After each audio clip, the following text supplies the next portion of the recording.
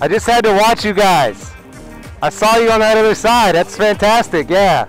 All you have to do is pop the video and ride that way, right? Yeah, yeah, yeah.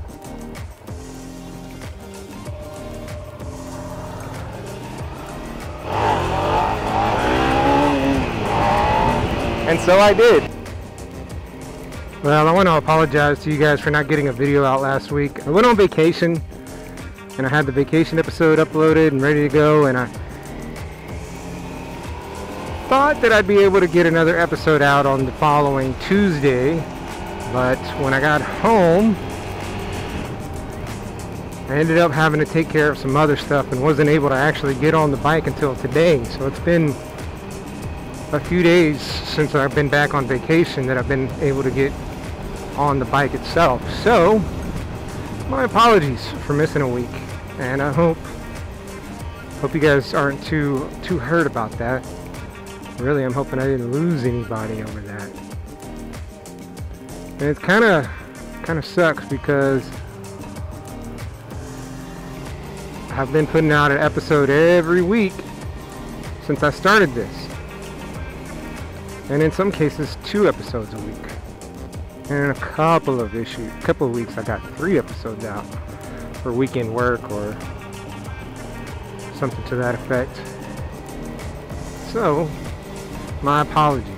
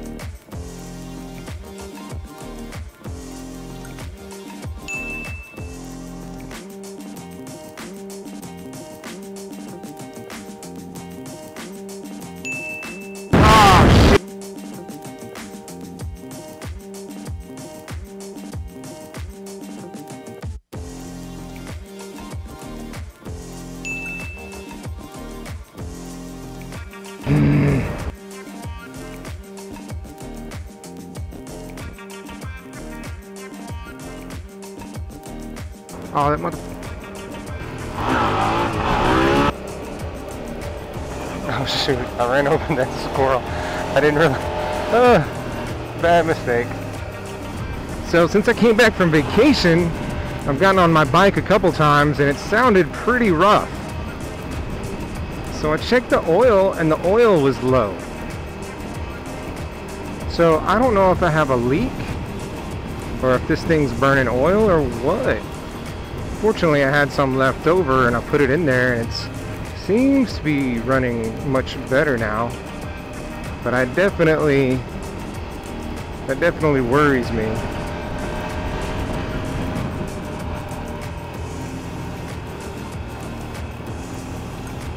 Maybe that's something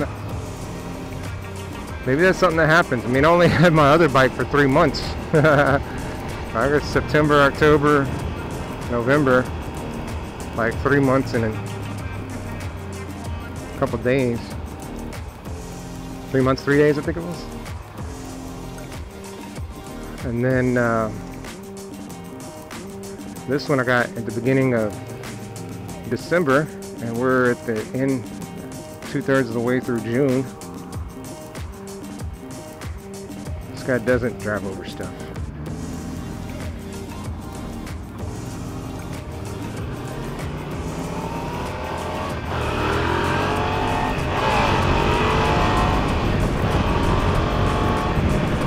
So I'm gonna have to check in with the guys at the shop and see if that's normal or if there's some sort of issue. I haven't noticed any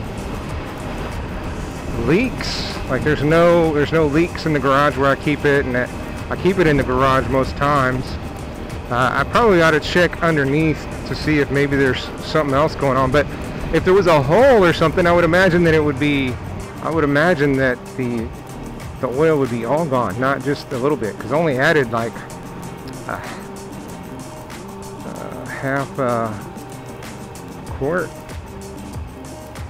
not even a half a quart, because I used, it's funny, it needs 2.3 liters of oil. It needs 2.3 liters of oil, and they only sell it in 1 liter, so you have to buy 3 liters.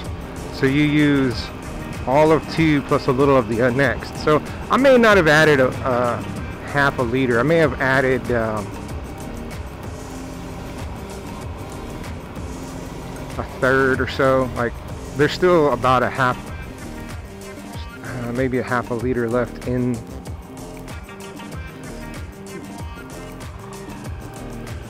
the container.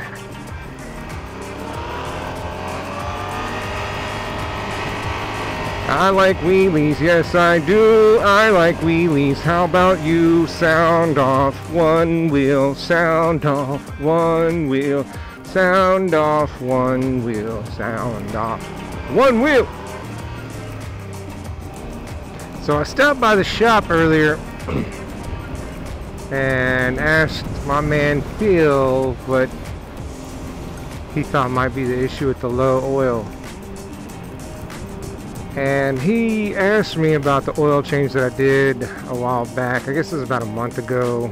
I don't know how many miles back that was. Maybe a few hundred or so. And he asked me if I drained the oil, put the filter on, added oil, ran it for a little bit, and then added more oil.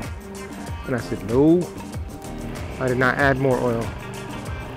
And he said the issue is probably that the oil filter soaked up some of that oil, and that I need to run it, that I need to add more oil after changing it. So I was like, ah, that makes sense. And so when I just started it up a minute ago, when I started it up a minute ago, it sounded back to normal. So I think that's what it was.